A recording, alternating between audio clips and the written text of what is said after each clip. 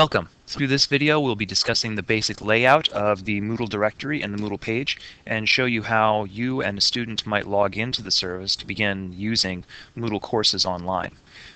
Sylvania Schools offers Moodle at the web address of http://moodle.sylvaniaschools.org. No www in that URL. This link is available through the Sylvania Schools main page, and I know that Southview High School also includes a link on their homepage as well. Once a student or you accesses that page, you'll see this directory. And the directory is divided by Northview and Southview High School, the elementary and junior high courses, and some district level offerings as well. Archived courses are those which are no longer active that teachers have created but are not maintaining.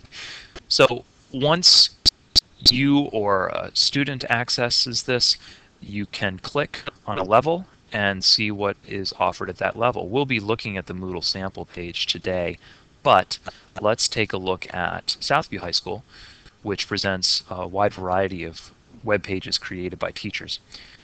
The web pages are divided by alphabetical order, and we have attempted to organize according to the teacher's last name and the course. That, of course, that is up to the teacher's discretion how they title the page. So it's pretty easily accessible and organized for students. They can find whichever pages they would like and scroll from page to page to find their teacher's course. Going back to the Moodle main page, you'll see up here in the top right-hand corner the opportunity to log in. Guests can see web pages if they are unlocked, and that means that they could see content, download files, so you don't necessarily need a login and an ID to access a lot of Moodle. However, Moodle courses can offer particular interactive features that are only accessible if you are enrolled in a course and you have a user ID. And your students all have user IDs. And you have a user ID, so you can make changes to your course. If you wish to log in, often Moodle will ask you if you want to log in, but you could just log in immediately by clicking here and entering your username and password, clicking login, and you'll see yourself listed up there in the top right-hand corner, Sunny Student. And Sunny here can access her user profile to make any sorts of changes that she wishes to her name, to any of the information that she wishes to show everybody else, current picture, her blog entries.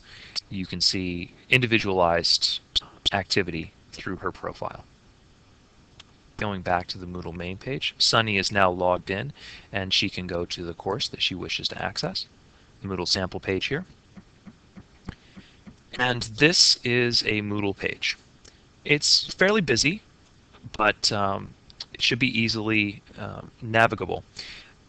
You can divide the Moodle page into really two main sections. The first section is this middle section, and these are blocks. We'll talk about setting these up later, but these are main course content blocks that can change from week to week, unit to unit, whatever you would like. And all of these blocks are collapsible. So if I wish only to see block number 1, then I might click this to collapse and show only block number 1. Clicking back here would show all the topics. I could click to collapse to show only block number 2. So even though the Moodle page is fairly busy and visually noisy, if you look at it this way, a student and you can collapse blocks to make this a little bit easier to see. So let's collapse this so we're only looking at block number 1. And the second section are the wings here, the left and right sidebars, and those include blocks that are customizable for certain tasks and features, kind of like little apps. So the calendar over here is obviously what it seems to be, and you'll see a variety of different types of blocks besides just the calendar. Upcoming events, you can search who's participating in the class and access people and talk to them, search forums, and you'll notice that I'm collapsing these as I go. Just like the blocks in the main page, you can clean up your Moodle page by closing blocks if you're not using them at the moment. This My Courses is interesting. It shows the courses that I'm registered for, and Sunny Student is only registered for one course right now, the Moodle sample page. But as she registers for more courses, those will appear right here. So I can collapse blocks and clean up my page so that I'm only looking at what I need to use. So if I'm on block number 1 and it asks me to look at news feeds, I can open news feeds. And even though the Moodle page is fairly busy, I can drop it down to access only what I need to see at that moment. Of course, everything is still there. That's the navigation for the site is easily available by this navigation tree up here. You can see that I can go back to the Moodle main directory at any point. Going back to my Moodle sample page.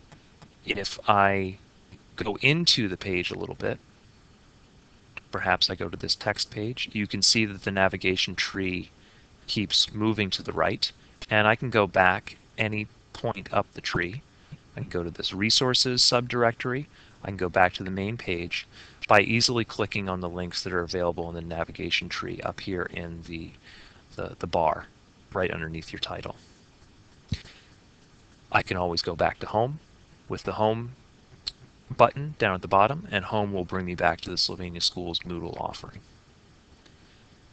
That's the basic layout of the Moodle page and the Moodle directory for Sylvania Schools.